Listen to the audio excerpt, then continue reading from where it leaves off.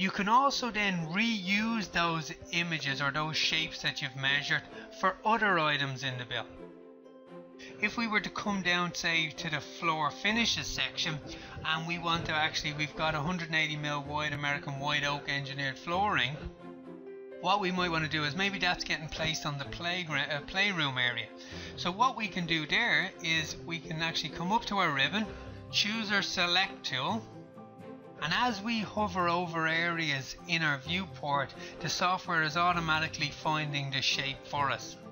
And what we can do then is we can actually click and drag that item over here to our estimate and just drop it on any quantity cell where we need it. So we can literally copy that in. When releasing the left mouse button, that automatically copies that shape over to that item, and as you can see, I get the overall area for that particular floor type.